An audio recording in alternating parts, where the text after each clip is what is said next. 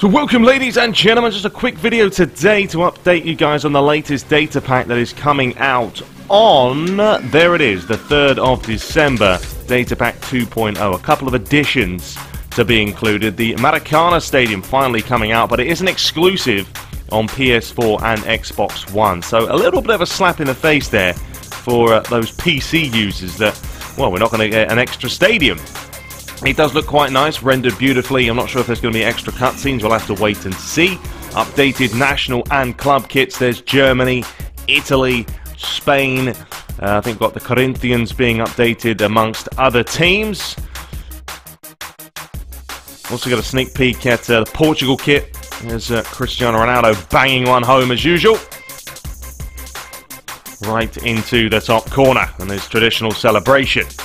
There's also 51 new likenesses that have been added as well. The likes of Fernando Torres is in there, Kevin De Bruyne of Manchester City, Julian Draxler, even Jamie Vardy for Leicester City. We have Cohen Trau as well. So you guys can take a look at them. I don't even know off the top of my head who's who, but you can see they've been included. And they'll continue to be added throughout the course of the game's release. We've also got the Copa Sudamericana 2015. Updated there as well. There's also 8 new boot styles that have been included. Basically Puma, Mizuno and Joma. 8 additions there, as well as 2 new balls for the AFC Champions League, as well as the Copa Sudamericana.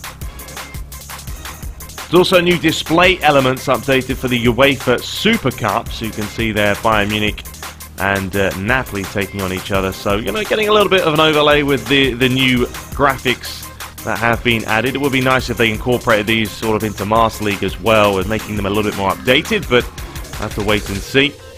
So that's what you'll be getting when you do get that download on December 3rd for PS4, Xbox One. The new Maracana Stadium, 51 new likenesses, as well as how they play with the player ID. Rosters will be fully updated now. Finally, that's what they say. We'll have to wait and see how that pans out, as well as the new boots and a new overlay. So there it is. Hope you guys enjoyed a quick look at the new data pack. Be sure to check out my other video about the Euro content that is coming. Link for that in the description. And I'll see you guys in the next one. Take care.